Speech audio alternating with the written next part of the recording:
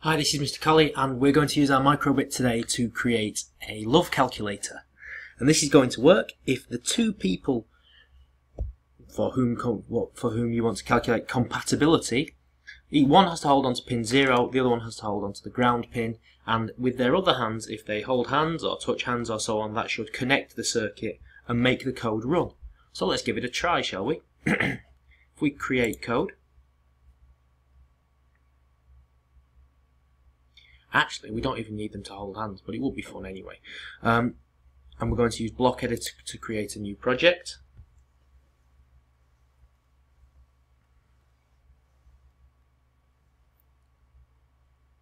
And I'm going to call it the Love Calculator. Come on, website. And we're going to use the random function again. So creating a random number and then displaying a random message based on what number's been generated. So I'll just rename this the Love Calculator. There we are. So we need some logic.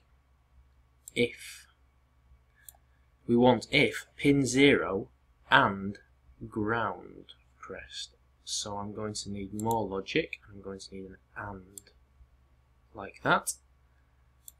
And then I'm going to get my input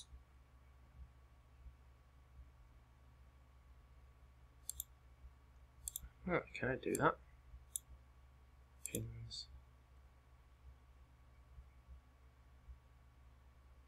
Oh, maybe I can't. Okay. Never mind. What we'll do instead is we'll do button A and button B. One person has to press button A and one person has to press button B. So we can do that a bit more simply. So I'll get rid of that on input because it's got a ready-made on button A and B pressed. So if you get one of your people to press A and the other of your people to press B, that should be fine. So we're going to then show a string saying something like calculating love factor.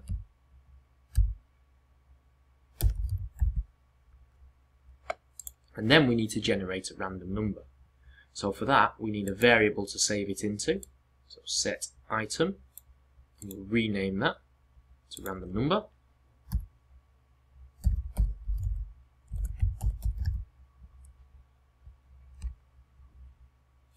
Set random number to logic. Or is it maths?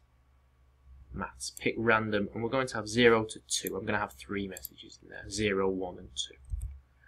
You can always add more if you want to customize your love calculator. So set random number to 0 to 2, and then we're going to have some logic with another if.